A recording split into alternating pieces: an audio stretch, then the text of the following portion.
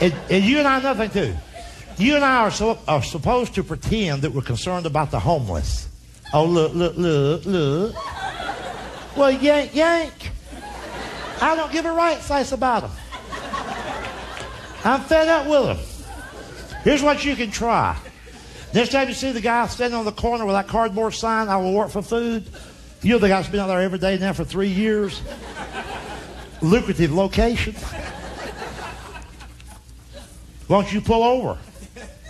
Open your car door. Say, hey, fella, I see your sign there. You'll work for food. I got an acre of land that needs clearing off. Hop in. He won't get in. I know. There's a guy a few blocks from my house. Same corner every morning, almost for 3 months. Getting on my nerves, really. So one morning when traffic wasn't too bad, I pulled over. He had this sign that says, I will work for food. I offered this guy an onion to paint my house.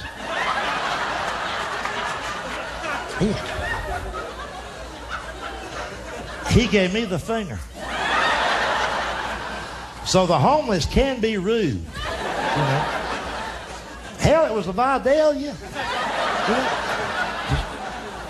You see, now all this happened, listen, now you just have to trust me on this.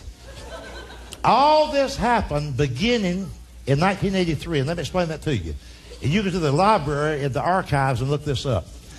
In the summer of 1983, USA Today did a 2-part cover story on the shortage of fiber in the American diet. This is a true thing.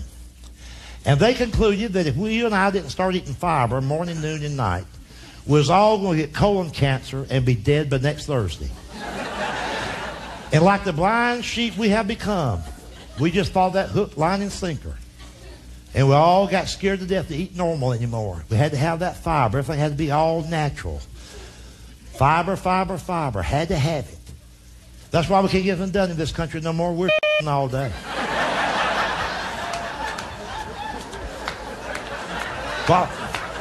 While we're on the crapper, the Japanese are building cars.